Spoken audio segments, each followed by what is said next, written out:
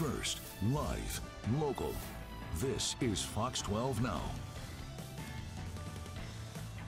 Hello everyone, this is Fox 12 Now. I'm Greg Nibbler. Thank you for joining us. We are live streaming here at the Fox 12 Oregon newsroom. As we do every weekday, we start around 1 p.m. We go throughout the afternoon. And one thing I always like to let people know is that if there's ever breaking news, this is the place to go outside of other news shows. But regardless, however you found us, thank you for doing so. Right now, for this segment, we are talking about earthquakes on Mount Rainier, of course, right there outside of Seattle, Mount Rainier in the Cascades. And there's a swarm of earthquakes, actually potentially hundreds, I believe, that have been happening up there. And we want to find out a little bit more about that, why that's happening, what that means. Is there any concern? To do so, we are joined by the USGS Cascades Volcano Observatory and our research scientist, Alex Yetzi. And Alex, always great to have you here on to talk about this and your coworkers as well to fill us in on some of these details on what's happening. But when it comes to this Mount Rainier thing, obviously this is a huge volcano near a lot of population. When you hear a whole bunch of earthquakes on a volcano, it can cause a lot of concern. So could you fill us in on just what has been happening there to get that kind of knowledge, and then what we should really be concerned with it? Awesome. Thank you, Greg, and thanks for having me here. So since this morning, about 1:30 a.m., we've started to see a swarm of activity at Mount Rainier. And so what that means is a lot of earthquakes that are closely spaced in time that are occurring, and a lot of them are repetitive. So it seems like they're occurring in a very similar location within the volcano. Like you mentioned, there's a couple hundred earthquakes already. Our partners at the Pacific Northwest Seismic Network are working diligently to locate all of these events. I think about an hour ago, I checked on the website and it was up near 150 as well. And there's still a backlog, so they're still working hard. At its highest rate, there was up to several earthquakes per minute. And it's been happening since, like I said, since about 1:30 a.m., so a few hours as well. And it's been pretty consistent, although every once in a while we do see a little bit of a waning in the activity. And these are occurring about 2 to 6 kilometers below the summit of Mount Rainier, mostly below, above maybe 4 kilometers at Mount Rainier. And they're occurring in a very similar location right underneath the summit. And so when you see a run of earthquakes like that, hundreds of earthquakes all happening in this short amount of time, does that cause concern that this could be the potential for an eruption, or what does that really tell you with this information? Yeah, so swarms are kind of common at Mount Rainier, but usually they're a lot smaller and a lot less earthquakes. So swarms occur maybe 1 to 2 times per year at Mount Rainier, and Mount Rainier generally has maybe 8 or 9 earthquakes per month that's being located. So this is a significant departure from what we see in background activity. In 2009, there was a swarm that was kind of similar to this one in terms of number. I think there was over 120 located earthquakes with over 1,000 earthquakes existing in that swarm, and it lasted for about 3 days. So this has happened at Mount Rainier before. At this time, we don't think it's an increased potential for an eruption at Mount Rainier. We think this is caused by hydrothermal fluids. So basically, this is just like hot water and stuff that's happening that's moving through existing pathways within the volcano. If we were thinking that we were heading towards an eruption, we would expect to see a few different things. Number one, as of right now, it's just an increase in earthquakes. We're not seeing deformation at the volcano, so we're not seeing it start to inflate.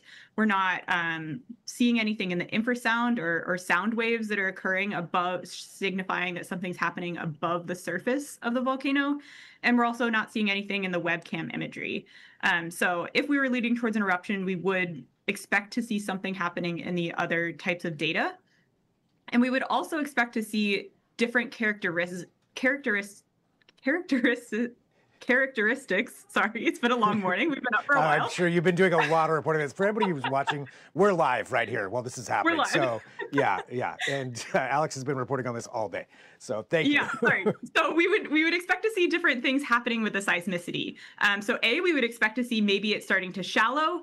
As of now, they're pretty small earthquakes. The largest was a magnitude 1.7. So they're still pretty small. You can't feel these at the surface. So we would expect to see maybe some larger earthquakes. And they're also very similar to tectonic earthquakes. So they're very high frequency.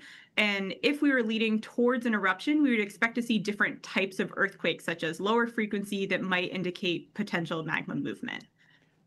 Gotcha. Okay, so we would see, so different kinds of earthquakes would be occurring. You mentioned something about the maybe a hydrothermal event. I could be saying that incorrectly, but something associated along those lines, from what I understand. Do you think it could have anything to do with external, like temperatures, anything like that? You know, snow melt, anything that could be causing some of these earthquakes, if that is hydro related?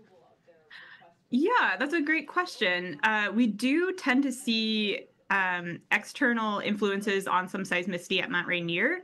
This is not something we see seasonally, so we don't think it's just like melting of the glacier. But sometimes we do see an increase in, they're called glacier quakes, or earthquakes that are happening within or below the glacier on Mount Rainier. So we don't think these are related to seasonality, just because we haven't seen something like this since 2009. Gotcha. And since this is the biggest spate, you know, since 2009, how did that one end when you're talking about something that was, I guess, similar? Yeah, so it lasted for about 3 days. So right now we're still in the beginning, maybe 12 hours or so of this sequence. So we're not sure how long it's going to last. So we would expect it to maybe last a similar duration. And that earthquake storm was slightly different in character. There were similar locations, but they tended to come in bursts of earthquakes and then have a little bit of a period of quiet. And we're starting to see that a little bit, but it's been pretty consistent with the earthquakes for now. So we're still very, very early on in the swarm. So it'll be interesting to see how it evolves, potentially over the next few days. And have you noticed any other activity happening in any other volcanoes in the Cascade Range, you know, at the same time as this one? No, we haven't seen anything connected to any of the other volcanoes. Okay, so probably nothing to do with those. This seems like then it's probably an isolated event. Now, when we're talking about, you know, hundreds of volcanoes happening over the course of just right now, even, you know, just a little over 12 hours when we're talking, you know, how long does this have to go on before you would start to become concerned about an eruption? Good question. So because the one in 2009 lasted about 3 days, as long as it's staying kind of within that same characteristics of that previous swarm, we would invoke a similar explanation for what we think is causing it. If it started to go on for maybe a week or so, that's completely different than past swarms that we've seen at Mount Rainier, then we might be concerned. Gotcha. And when it comes to Mount Rainier itself, you know, in the Cascades, is it the most likely volcano to erupt as far as, you know, that kind of system when you're comparing it to some of the other ones, or where does it kind of stand in that realm? Yeah, that's a question we get a lot, actually. Personally, I would say that the most likely to erupt might actually be Mount St. Helens. It's been the most active over the past few decades, and it's kind of in a period of unrest. Mount Rainier hasn't had an eruption since 1,000 years ago or so. So I would probably say that Mount St. Helens would be more likely, but we keep an eye on all of our volcanoes just in case. And is there anything that the public should be concerned about with this number of earthquakes that's happening right now, as far as, you know, whether eruption or any other kind of natural activity that's coming from Mount Rainier? No, we don't think there's any increase in hazard at the volcano at this time. But it's worth telling the public that you should always sign up for our volcano notification system and follow our social medias, because as we have more information, we would post and tell the public about that. Perfect. And one last question, because I know people are going to ask this as well, just based on, you know, talking about volcanoes before. I know you have a lot of monitoring that's up there on Mount Rainier. Have you noticed any release of gases of any kind around the volcano? We haven't noticed any releases of gases at the volcano as a result of this, but we also don't have any permanent gas monitoring instrumentation at Rainier. So it's usually seasonal deployments or potentially gas flights that would show that. Gotcha. And is that something that you might put some temporary ones up there because of this earthquake spate, or is this more a wait and see approach? As of now, it's a wait and see approach. If we started to see changes or things happening in some of the other disciplinary data, such as deformation, we might consider something like that. But as of now, it's just an earthquake swarm. Gotcha. So it sounds like, you know, we're going to be watching this swarm, see how long it lasts. If the earthquakes get bigger or it lasts more than 3 days, then that's a change of approach. But otherwise, it sounds like this is kind of matching up with that 2009 one fairly similarly. Yeah, pretty similarly. But we'll definitely be keeping an eye on it. All right. Well, Alex, thank you so much. Anything else that you think is important for people to know, or that they've been asking? Just keep keep watching our social medias and sign up for the volcano notification, and we'll let you know if anything changes. All right. Thank you so much. Really appreciate your time and being here. I know it's been a very busy day, but all the work that you do, just, know that it's appreciated. And thanks for getting this information out to everybody. Awesome. Thank you so much, Greg.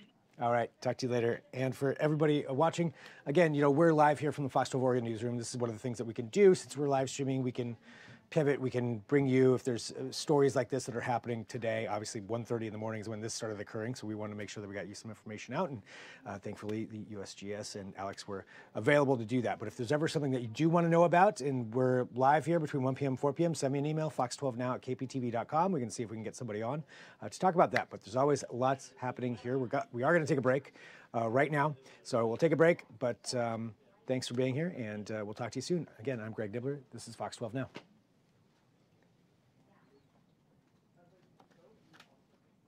And we're off. Thank you so much. You're welcome. Thanks again. Yeah. Awesome. I'll probably be writing you if it keeps on going for the next couple of days. Sounds good. I can come back on. Okay, cool. Thank you. Bye. Bye.